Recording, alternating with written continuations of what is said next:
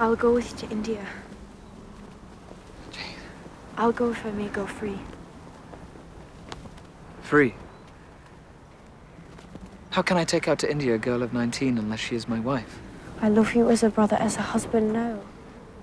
My heart is mute. Then I must speak for it. You've said you'll come. We shall marry. And undoubtedly enough of love would follow.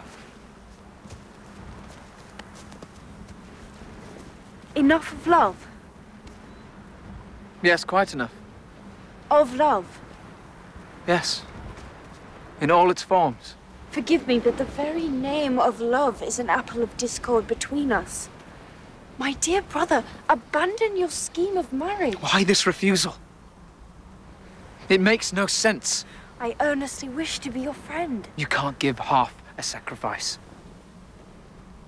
You must give all. To marry you would kill me. Kill you? Kill you? Those words are unfeminine and untrue.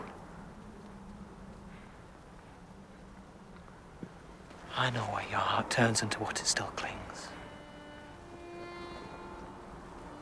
Say his name. Say it. Say it! Why have you not yet crushed this lawless passion? Jane! It offends me and it offends God. What is it? Where are you?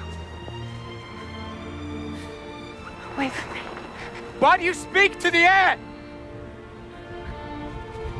Jane. I am coming.